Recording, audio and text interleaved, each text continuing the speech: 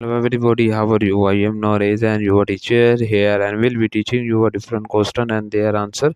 So I welcome you on classtheta.com where we'll be discussing questions. So let's get on the question. So our today question is the first steps in the directively classifying a new documents is to determine the classification levels based on the existing classification guidance. The correct answer of the question is true.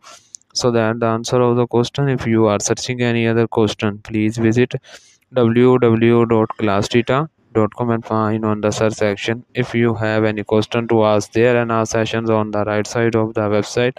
All the forum and will be answering. So you can thank you for watching this video. Please do not forget to like, share, subscribe our channel. Until next question, bye bye.